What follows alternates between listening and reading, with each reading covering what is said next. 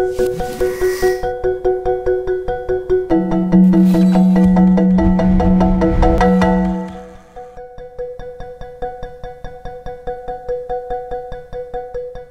right, thanks for joining us, Zoran. So to get started, tell us a little bit about yourself and your background and how you ended up being in the position of being responsible for group reporting for tax for Goodyear in APAC. Okay, thank you, Jim. I guess looking back at my career, I started off in the Australian Taxation Office there as a graduate.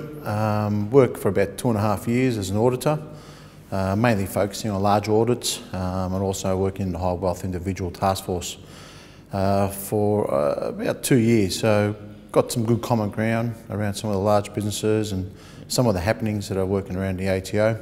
Moved on working in a chartered firm at Hayes Knight for a period of about 18 months. Looking at all your individuals, trusts, companies, partnership type arrangements that you have, mums and dads sort of businesses and a couple of big businesses, doing advising work from there. And then got my first real start into corporate tax working for Orica back in early 2000, just after the millennium bug.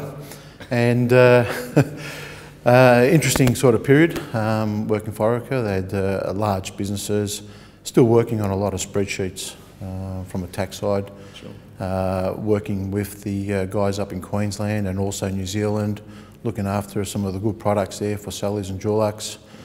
Worked there for a period of 11 months and then moved into Village Roadshow Limited, one of the most iconic brands in Australia from an entertainment point of view. Had a very big team there as well at the same time, so quite in tax, yeah. Yeah, it was about 12, one of the biggest going around in Melbourne at that time. Yeah, okay. Quite diverse group as well, as you'll be aware. Film, movies, theme parks as such, so quite a good experience, financing as such. Then from Village, moved into Australian Air Express, period there of almost 2.5 years as well. Looking at the partnership between Qantas and Aussie Post at that time. So it's quite a bit of diverse sort of background there in terms of the freight. From there, worked at General Motors Holden and sort of kick-start the automotive career. Yep. Working there with a really big team in terms of the finance function. There was over 140 people there in that sort of finance function. So great sort of area to learn a lot of US GAAP yep. Sort of work and tax accounting, regional issues that you typically face in a large multinational like yep. the US-based sort of company. Had its challenges as well, given the, I guess, the financial results for a business that made nearly $500 million profit in 1 year and then almost extrapolating to a $300 million loss, you know. In years after that, being in the automotive sector, a real tough sort of industry.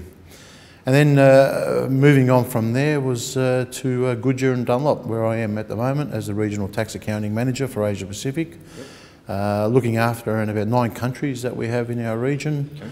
And also having good input in terms of some of the tax inputs and structures that we do and some of the work that we do as part of our transfer pricing arrangements that we have to ensure that we stay within the rules that we need to, and also in terms of our compliance activities, and that sort of is where I am at this stage.